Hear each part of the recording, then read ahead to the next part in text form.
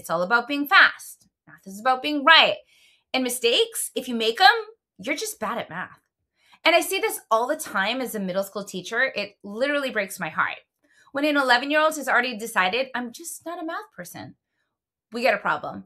Because you and I both know this, whether or not you go to college or whether or not you choose a career in math, understanding math matters. It matters when you buy a car. It matters when you manage your bank account.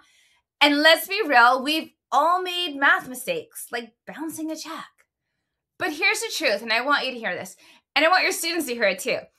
Mistakes are not failure. They are data.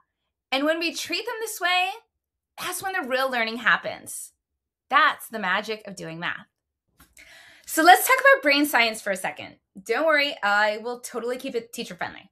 When students at any age make a mistake and then take the time to reflect on it, something really powerful happens in the brain. Mistakes create what neuroscientists call cognitive conflict.